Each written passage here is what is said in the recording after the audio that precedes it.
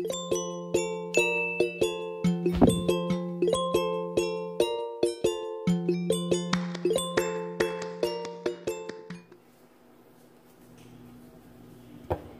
get started, I am going to crack 3 large eggs into a flat bottom dish.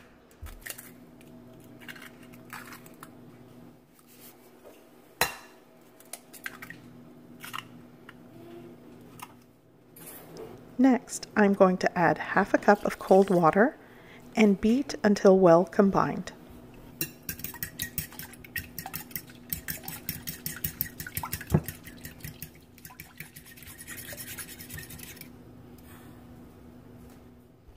Next, I'm going to add around 2 pounds of fish fillets. Today I am using flounder. Catfish is another good fish to use in a fish fry.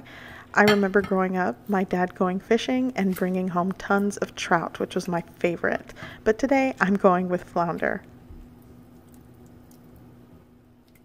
I'm going to make sure that all of my fish is submerged in the egg mixture to allow everything to have a good coat of egg. And now I'm going to work on my dry mix. I'm going to add a half cup of all-purpose flour into a flat-bottomed dish. I'm using actually my pie dish. You could use what you have. Now I'm going to add 2.5 cups of yellow cornmeal. Now the ratio of flour to cornmeal is up to you. If you want more flour to cornmeal, if you want it evenly, it's up to you, but I like this ratio. Next, I'm going to add 3 teaspoons of lemon pepper. Now I only filmed 2, but I ended up adding an extra teaspoon because I like lemon pepper. I'm also going to be adding 1 teaspoon of onion powder, 1 teaspoon of garlic powder. I'm going to add half a teaspoon of salt,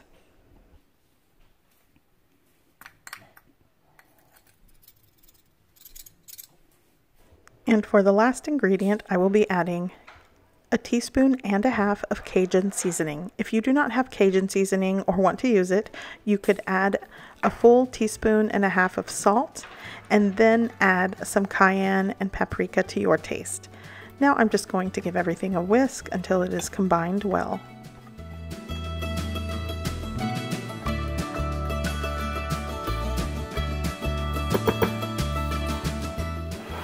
Now that everything is ready, I'm going to set up my assembly line, and I'm going to take a piece of fish, dredge it into my dry mix, and then place it on a lined baking sheet. My oil at this time is coming up to temperature. You want to fry your fish somewhere between 350 and 375. So now I'm just going to go ahead and start preparing my fish to fry.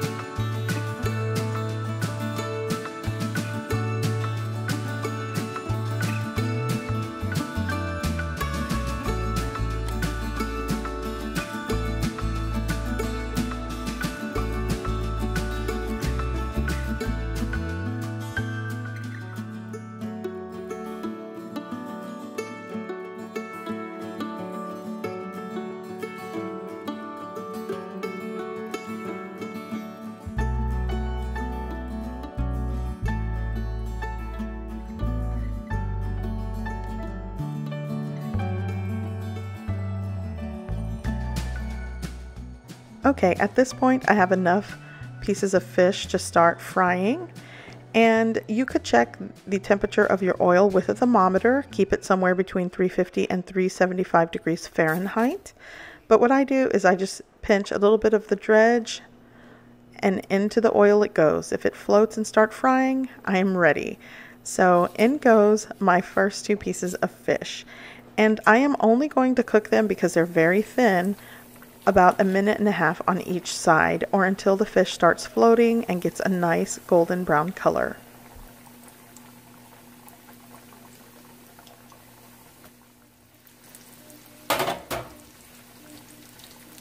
And before I forget, I want to mention that you want to get a baking sheet or a flat bottom dish, line it with some paper towels, and transfer your fish when it's done to the paper towels to soak up any residual oil.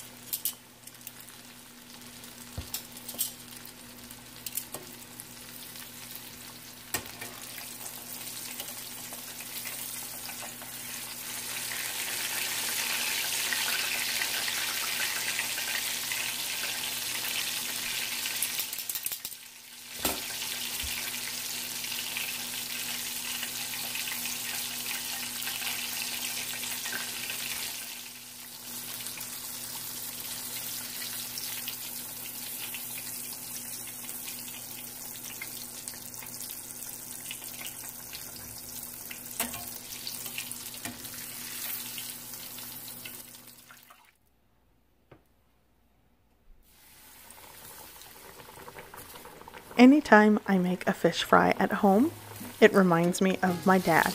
He was an avid fisherman, and a good one at that.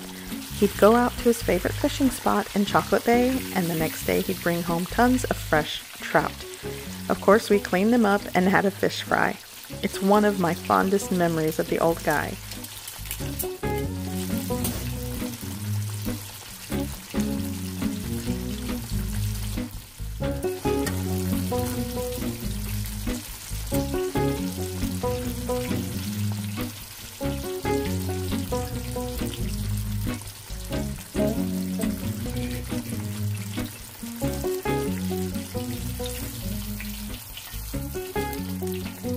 Once my fish is done, it's time to eat. You could serve it with any side that you like. My favorite is mashed potatoes and coleslaw. I hope you give this recipe a try. I hope you like it, because I like to think it's a good place to start.